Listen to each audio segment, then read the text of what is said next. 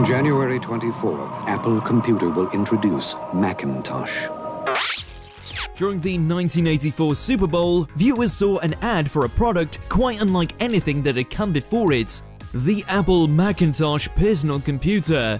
The video was directed by the acclaimed director Ridley Scott and referenced George Orwell's dystopian novel 1984.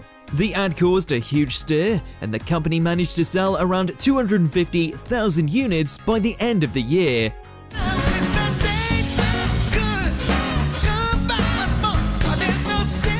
Trivia time!